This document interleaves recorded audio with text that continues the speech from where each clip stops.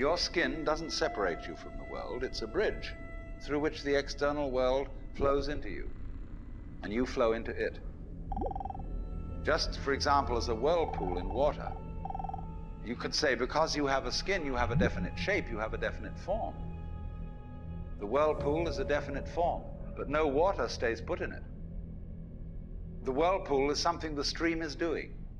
And exactly the same way, the whole universe is doing each one of us. And I see you today, and I recognize you tomorrow, just as I would recognize a whirlpool in a stream.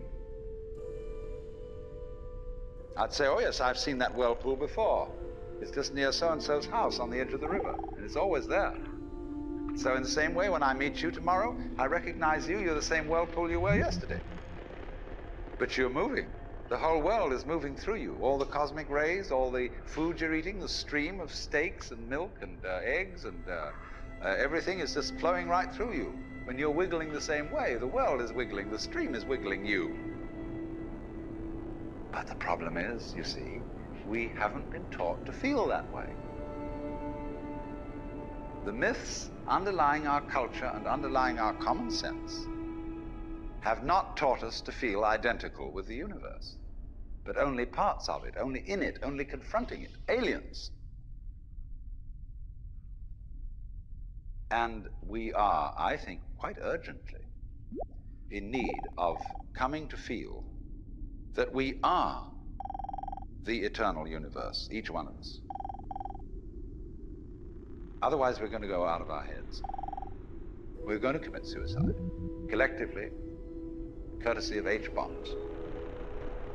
And, all right, supposing we do, well, that will be that, and it'll be life making experiments on other galaxies. Maybe they'll find a better game.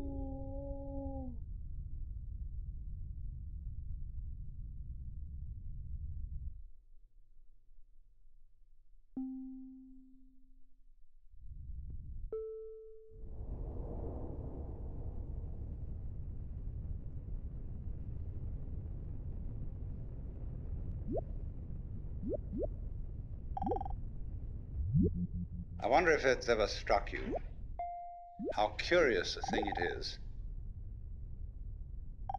that most of the things that we experience, we regard as things that happen to us,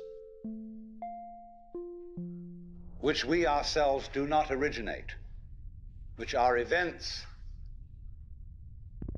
expressing some sort of power or activity that is external to ourselves. And if you consider that, you realize that what you mean by yourself is rather narrowly circumscribed. Even events that go on in our own bodies are put in the category of things that happen to us in the same way as things that go on in the world outside our skins. If there's a thunderstorm or an earthquake, well, it happens to you. You're not responsible for it. But so in the same way, when you have hiccups, you didn't plan on it. If you have belly rumbles, you had no intention of doing it. And as to the catastrophic act of getting born, well, you had nothing to do with that. And you can spend all your life blaming your parents for putting you in the situation in which you find yourself.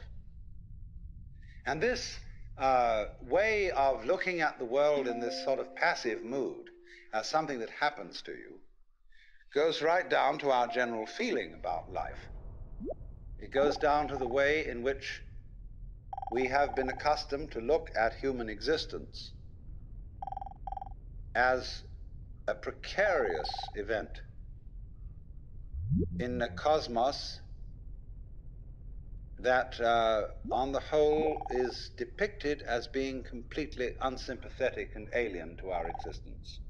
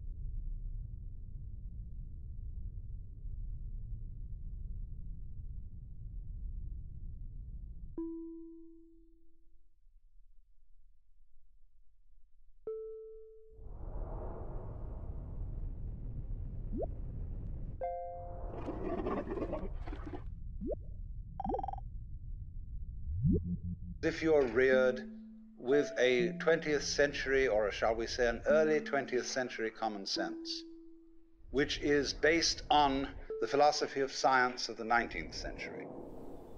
You regard yourself as an accident, a biological accident, in a stupid universe, which is mechanical, but has no feelings.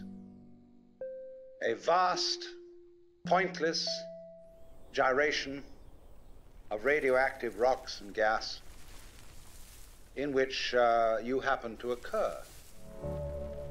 Of course, if you don't have that point of view and you are more traditional, you look upon yourself as a child of God, and therefore under authority. In other words, there's a big boss on top of all this. And you better watch your P's and Q's, because that Almighty is looking after you with the attitude of this is going to hurt me more than it's going to hurt you. And when you look at the world in that image, or in the other image that it's a stupid mechanism, either point of view you take, you don't really belong. You're not really part of all this. Or to put it in the strongest possible way, it is quite alien to our thought that the external world, which is defined as something that happens to you, and your body itself as something that you got caught up with, it is quite alien to consider all that as you yourself. Because you see, we have such a myopic view of what oneself is.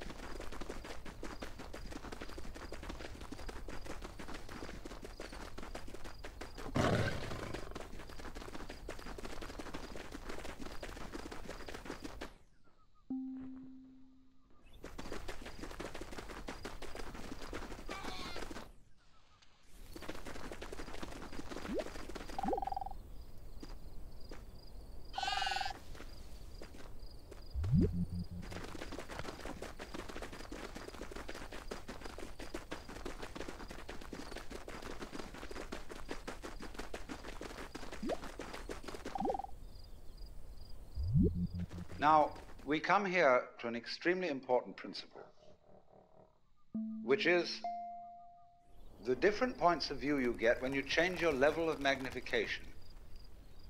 That is to say, you can look at something with a microscope and see it a certain way. You can look at it with the naked eye and see it in a certain way. You look at it with a telescope and you see it in another way. Now, which level of magnification is the correct one? Well, obviously, they're all correct.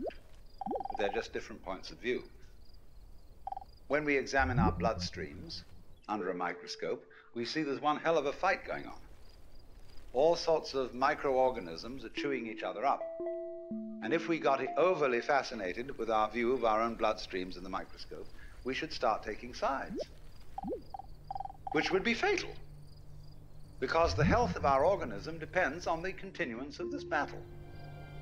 What is, in other words, conflict at one level of magnification is harmony at a higher level.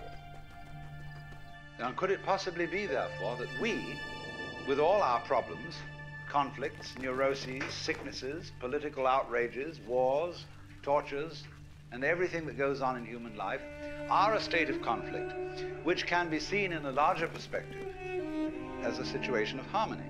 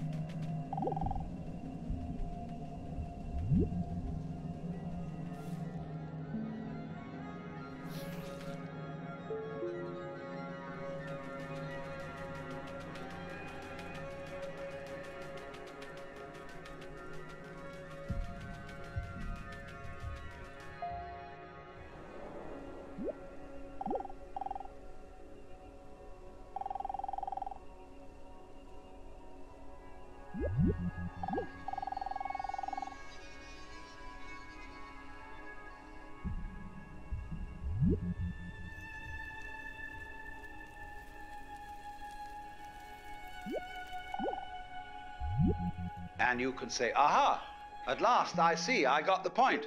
I've seen how all this makes sense. But what this insight depended upon was your overcoming the illusion that space separates things. That is to say, the space, the interval between your body and mine. The interval created by birth at one end and death at the other. And then after somebody's death, then somebody else's birth. These are events with intervals between them. And normally we regard these intervals in time and these intervals in space as having no importance, no function. We tend to see the universe itself as really consisting in all the stars and galaxies. That's what it is. That's what we notice. But the space in which all this happens is sort of written off as something that isn't really there.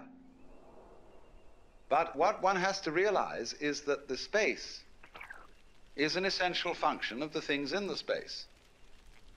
After all, you can't have separate stars unless there is a space around them. Eliminate the space and you will see you couldn't have this phenomenon at all. And vice versa. You couldn't have the space. They wouldn't be there in any sense whatsoever if there weren't the bodies in it. So the bodies in the space and the space are two aspects of a single continuum. They're related together in exactly the same way as a back and a front. And you just don't get one without the other.